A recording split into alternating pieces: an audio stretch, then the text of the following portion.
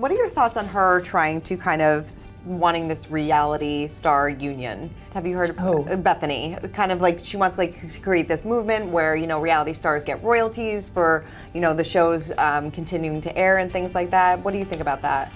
I think that's a Kris Jenner thing to handle, not Bethany. Like, I mean, I admire Bethany for, you know, her skinny branding, but I think that we really need to, it's like the right tool for the right job. It needs to be someone that's like a real powerhouse in that industry to kind of give a framework for that. So I'm going to defer to Kris. I love that. This is a job for Kris Jenner. I think it's like the right tool for the right job.